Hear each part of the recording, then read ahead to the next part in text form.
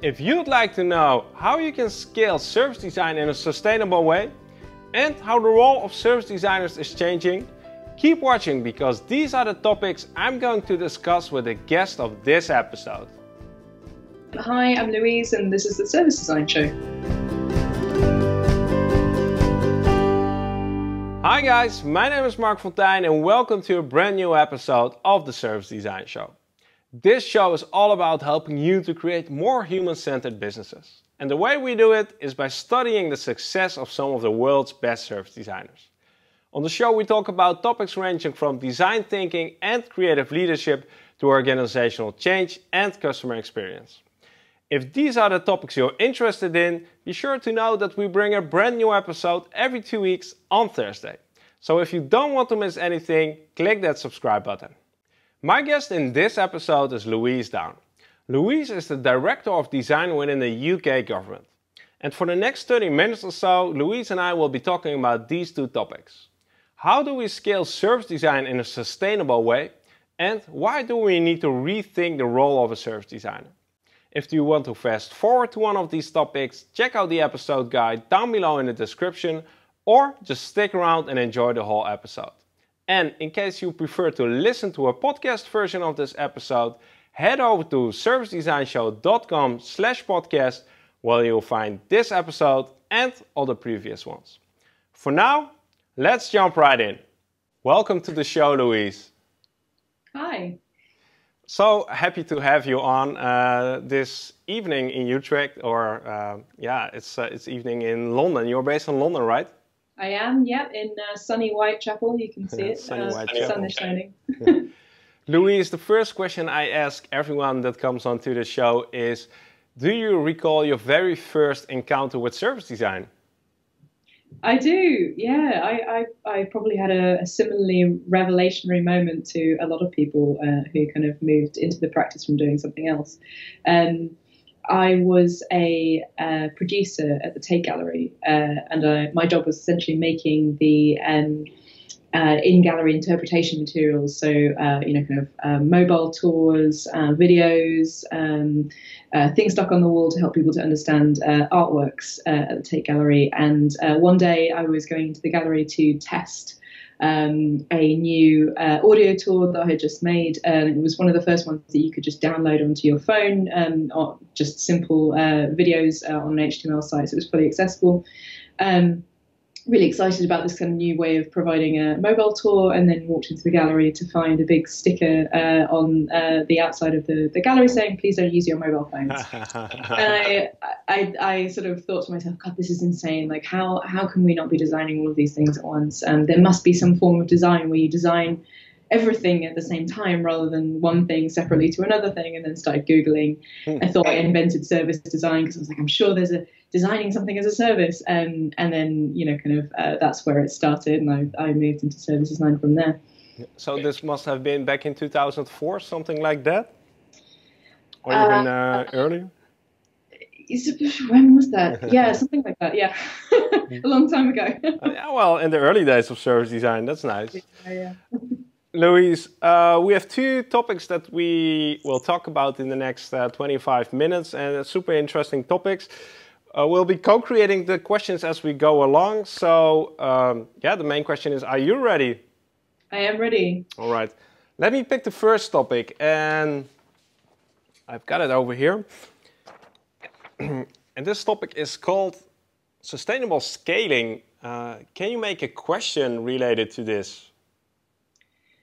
So I suppose my question related to this is, I guess, a sort of how might we kind of question, because it's something that I think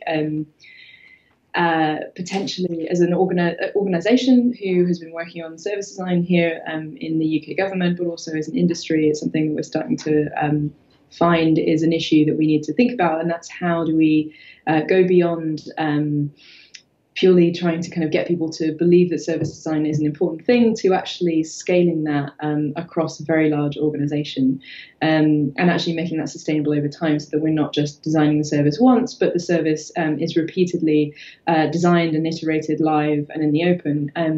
The holy grail.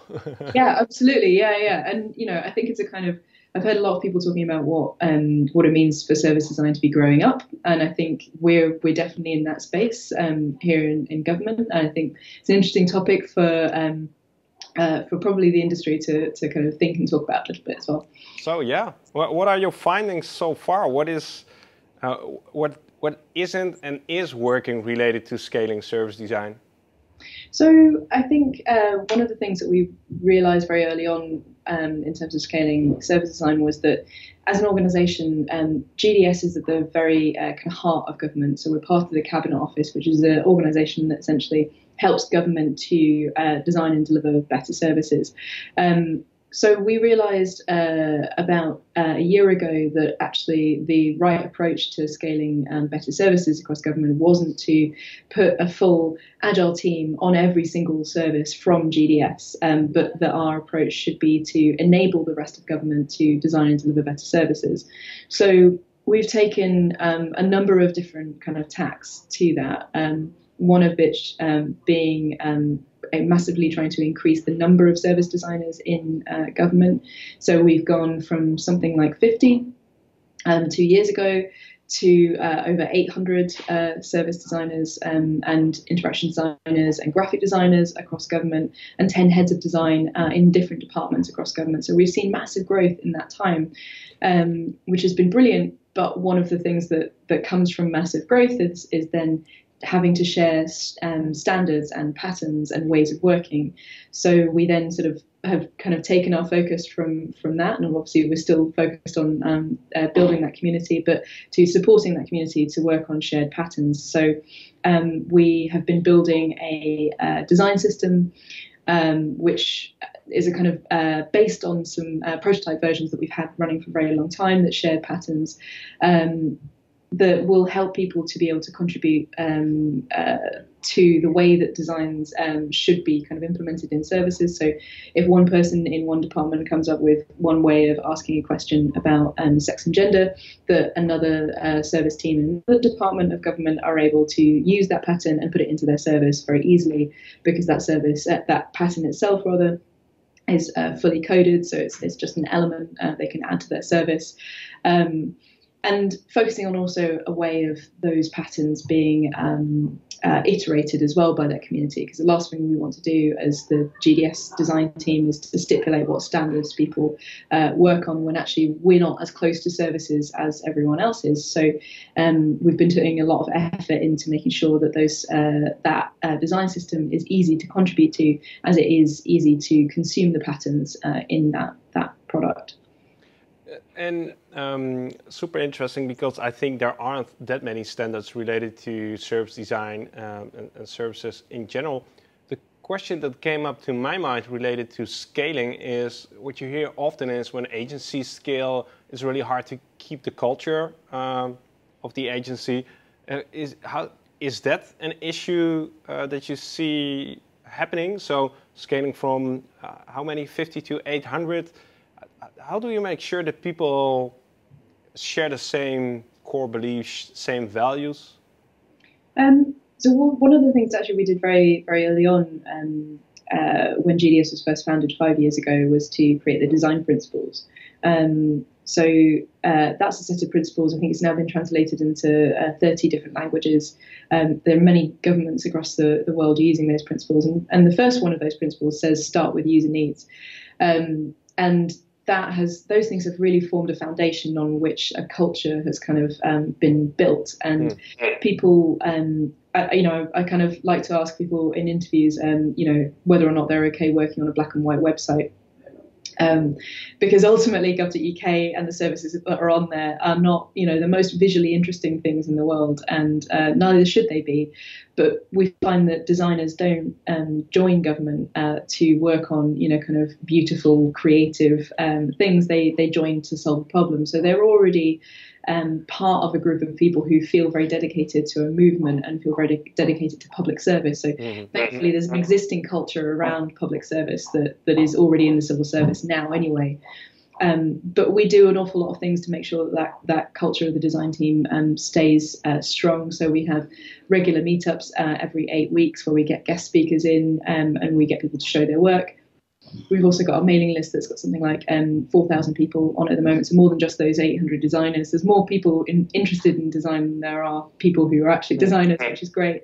And that has, kind of daily questions of people, kind of saying, I'm designing a service that is, kind of looking to help people to, kind of come to the UK and stay. Has anyone had any experience on working with people who are migrating to a new place?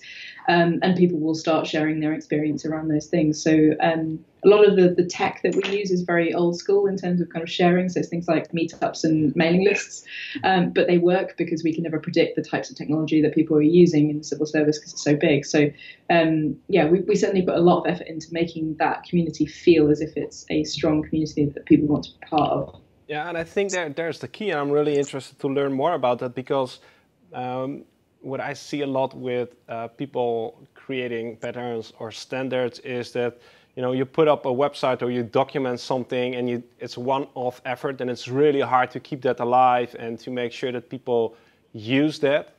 Right? You contribute up front and then nobody uses it. You document it really well and then nobody uses it. How do we go about solving that issue? Yeah, well, so we have a number of different controls to make sure that services actually are consistent across government. So GDS has control of spending in IT across government. We also have control over what services get added to gov.uk. So in order to go on to gov.uk, a service must show that it's using design patterns.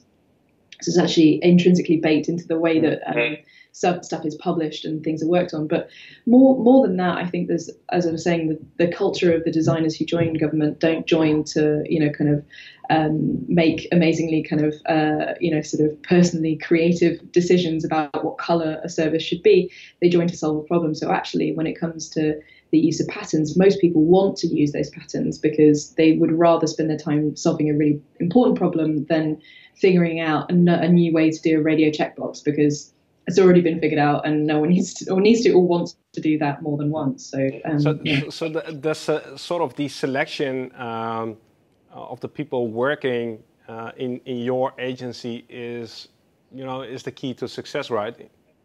Yeah, absolutely. Yeah, I like to think of it as a kind of mixture between kind of idealism and pragmatism. People have to be idealistic about what it is they want to achieve and making services better for users, but they have to be pragmatic about how they get there. And I think that kind of rings true for the majority of the 800 people working in design across government is that we wouldn't be here unless we wanted to do something really radical to make the lives of users better.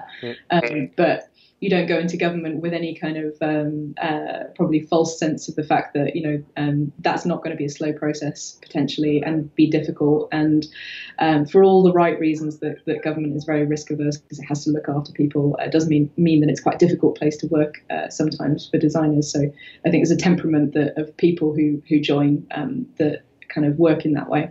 So sort of wrapping up this topic. What kind of challenges do you foresee related to scaling in the next 2-3 years? So I think one of the biggest challenges that we have actually is just the pure scale of the task actually. So there are about 4,000 services across UK central government.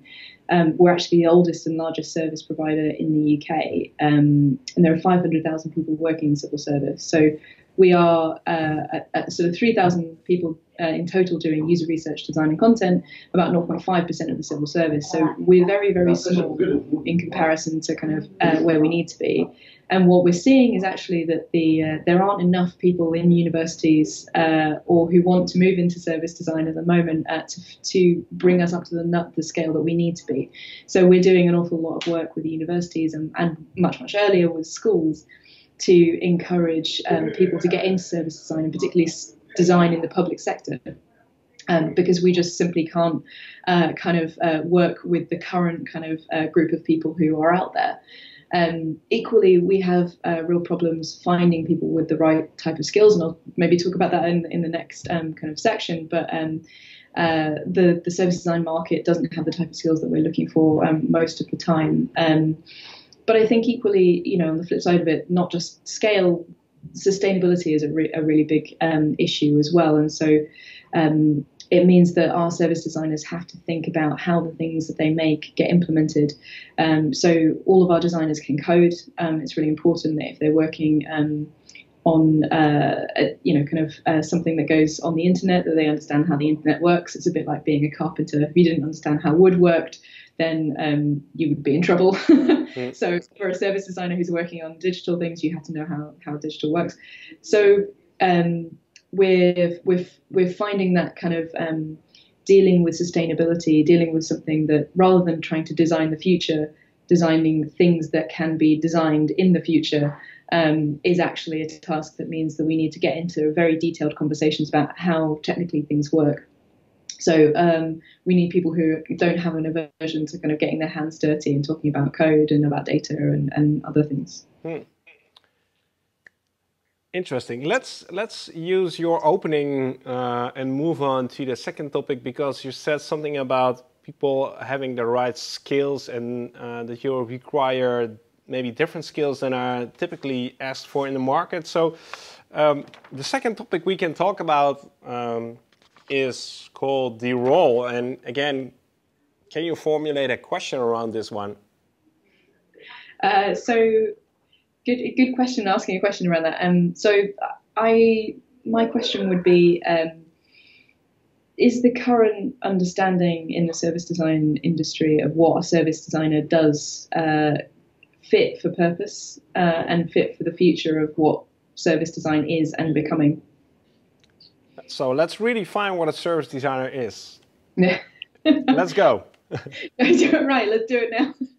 I sort of touched on it a little bit earlier, but service design in government is a very embedded practice. So our designers are working in multidisciplinary agile teams. They work with developers, user researchers, delivery managers, product managers to really just understand what a service should be, to right down into the implementation of that thing and how that thing works, how that thing is operated and, run in a sustainable way. What I've found is that the history of service design is very much a kind of agency-based role. And I certainly know this from having come from agencies. A lot of what you're taught and encouraged to kind of hone in terms of your practice in an agency is actually your skills of facilitation and of presentation and making really nice diagrams and slide decks to prove your point. And with us, actually, we don't need to do a vast majority of that because we're working with an embedded team that's already bought in. I'm not saying there isn't, a fair bit of facilitation that goes on with more complicated, contentious decisions, and that diagramming isn't, occasionally important. But we need our service designers to actually be able to design a service. And one thing I find actually quite frightening is that when I talk to people in interviews about service design and I ask them, what is a service? What do you think service design is? I get an hour's worth of response. And to me and to government, a service is something that helps someone to do something, and service design is the design of services. And unless someone can understand that and can be able to actually physically design a service, then I can't employ them as a service designer. And that's a real problem for us because, as I said, we're dealing with massive scale here. We need people with those skills, and yet universities are not seemingly teaching those skills. Their perception of industry is still very much based on the skills that are needed by agencies. Agencies themselves, when designers go from university to an agency environment, their skills get completely warped into the type of thing that an agency needs. And we're actually just finding that, after 5-10 years of working in an agency, a designer just isn't able to kind of change their mindset and actually think, well, maybe I should learn to code. So it's the actual delivery of what you've designed, right? Yeah. The delivery is part of the design process, right? Completely, and it should be. And it comes back to that point about sustainability, because unless we're building, unless we're designing at the coalface of delivery in the long term, we're going to design services now, and then in 5 years' time, find that those things are as failing as they are now because we haven't iterated them over time.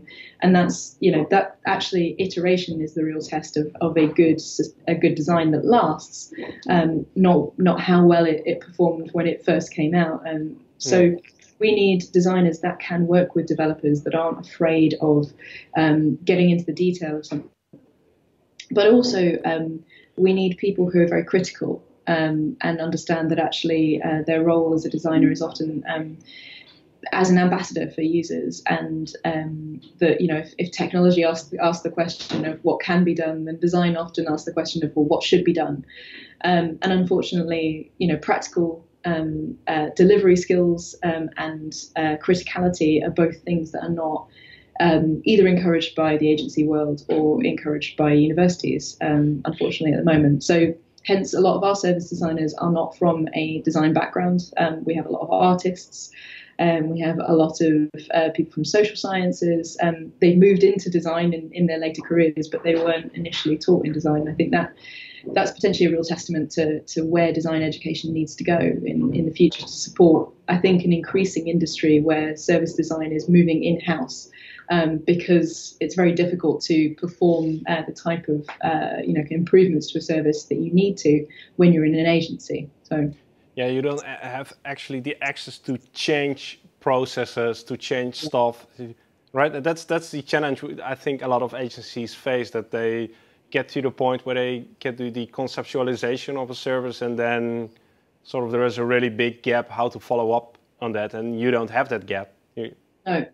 No, and I don't think that gap should exist. And in a way, I mean, I used to work for agencies before I was brought into government to kind of build service design as a thing. And part of the reason why I was keen to leave was because I was in the same situation as most people in agencies. I had spent the last 6 years basically creating PowerPoint decks to make people in executive positions look good.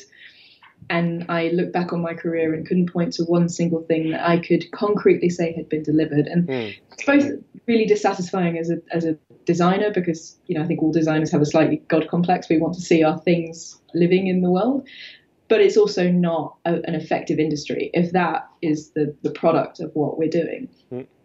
So what do you think would have to change in order to change this? So I think we all want to make impact. We all want to change the world for the better. Yeah, I mean, obviously I would say this, but I would say getting more designers in-house.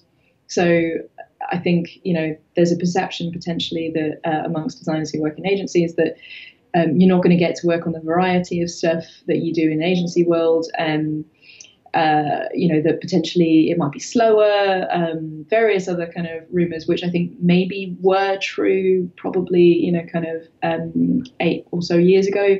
Definitely not true now. I mean, there's no bigger variety of types of things to work on than government.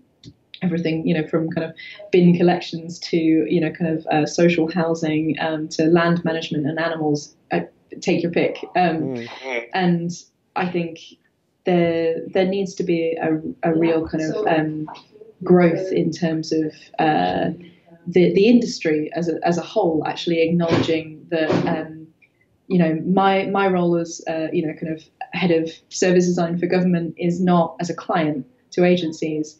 It's as a person who runs their own internal design organisation. I think there's still a real kind of perception and I suppose sort of slightly, kind of looking down on people who work in-house by people who work in agencies. And I think, if I'm perfectly honest, I think their days are numbered. And I think we're going to start seeing more and more designers, I hope, move into organisations and move right to the kind of coalface of delivery and actually start kind of delivering on some of the promises that service design has always promised. It's super interesting, and what I see happening, or at least what I'm getting from your story, and I recognize this from our own practice. We've been doing this for 10 years, so often it's still like there's an agency and there's a client, instead of what in my opinion should be a partnership. So an agency is supporting something that is already happening on the client side. I think that's a much healthier situation, but for that you need clients that are more mature and that have their own in-house capabilities, right? Yeah, and I think also you need agencies that are more mature as well. I mean, I think it's a little bit like well, in Britain there's a kind of analogy that dentists always have the worst teeth, because and I think it's the same for service design agencies. Always are the worst designed in terms of the service they provide to their clients. And I can count the numbers of service design agencies that ever done any user research with their clients on kind of one hand. I think it's a very rare thing to do. And actually, we've often been in a situation where we need extra people and we need them very quickly to work on very certain kind of things. At that point, yes, we do need to work with an agency, but I've been in situations where I'm having a conversation with that agency and someone's telling me that it needs to take 6 months to do and they need a 10-person team, and that 10-person team are not going to work in my office and they're going to work in a completely different way to the way that we always work. And I think there's a real upping of the game that agencies need to do to actually treat themselves as they would the projects they work on, and actually go, what are the user needs of my service that I provide as an agency? So super interesting. I always have a question, or at least I always give my guests the opportunity to ask a question to the people who are listening or watching these episodes. Is there a thing you'd like to ask them? I would be interested to know if potentially people have the same prediction about the service design industry kind of moving more in-house is true. I mean, it's certainly kind of true from my anecdotal kind of experience of looking at other large organizations. But I think I'd ask that question, and I would ask that people kind of analyze their own practice and their own skills and start to think about, if that is the case, what is it that they need to start doing in order to be able to kind of work in those sorts of environments? What is it that, if they're running a design education organization, what is it they need to start teaching? And to really start analyzing that, and to kind of, I think we're now at a point in kind of the maturity of the service design industry to start, kind of really looking at our practice and sort of thinking about the next phase of it, rather than potentially the kind of where 10 years ago, which was really just making the case for service design to happen. We're now at a point of scale and sustainability and delivery, and that means a whole set of kind of skills. So I think I would, maybe it's not quite a kind of question, but it's more just a sort of ask to people to kind of go away and think about what they're doing and whether or not they're doing what they need in order to be able to kind of meet that next phase of service design. I think this new wave of scaling service design is what makes this field so interesting, because 10 years ago we were like sort of inventing what was happening and how we should communicate this and what it is we actually do. Now we have a whole sort of new challenges, and that, for me, that's what makes this field so interesting. Yeah, absolutely. And I think what's really interesting is actually that I've seen in the last 3 years, certainly in government, is actually the conversation has moved on from my having to convince people that service design is important to almost having to kind of do the opposite of saying, well, yes, it's designing the services is of course the right way of doing it, and having service designers working on it is the right thing to do. But that isn't going to change it overnight, and it will take time. And service design is not a silver bullet that you can just apply the service design and then it will suddenly things will be better. And I think that's a conversation that needs to be had about actually, what are the realistic promises of service design, so that we don't become, in a way, potentially what Agile in some places has become, which is a kind of, people have a sort of methodology fatigue. Before Agile there was Prince 2, and before Prince 2 I'm sure there were a billion other things, and what we don't want is service design to become the new methodology that promised the world and delivered nothing. Mm-hmm. And I think part of that is actually focusing on actual delivery rather than on methodology for service design. So. And this refers back to the guest who was on the previous episode, Hartmut Esslinger, who said that the problem with design thinking and service design is often that there are no consequences when results are not delivered. And that is a real big, well, it's a real big task and challenge we should take upon ourselves as an industry. Yeah, completely. I mean, if you look at any other industry, if they just didn't deliver the things that they said they were going to deliver, then yeah, and it's not good enough for us to be satisfied with doing a 2-day workshop or just doing the research, you know. And I fully agree with you on that.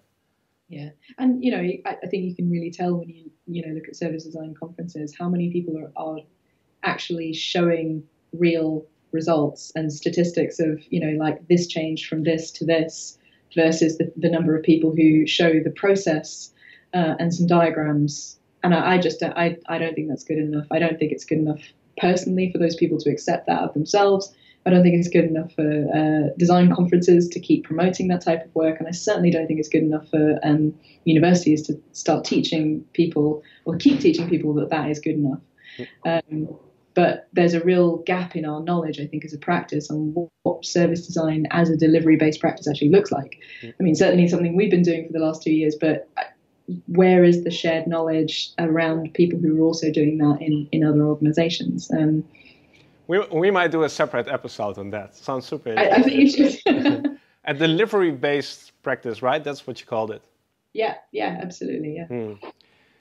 Louise, thanks for your time. Thanks for taking the time to share your thoughts and ideas about where service design is heading. It was really, for me, it was really valuable. Good, yeah, I enjoyed it. Thank you very much. So what is your biggest takeaway from this episode? Share your thoughts and ideas down below in the comments. And remember, more people like you are watching these episodes, and your comment might just be the thing that helps someone to achieve his next meaningful breakthrough. If you're interested in learning more, check out some of the past episodes or head over to learn.servicedesignshow.com, where you'll find courses by leading service design experts that dig deeper into the topics we talk about on the show. I'll see you in 2 weeks' time with a brand new episode. Thanks for watching and see you then.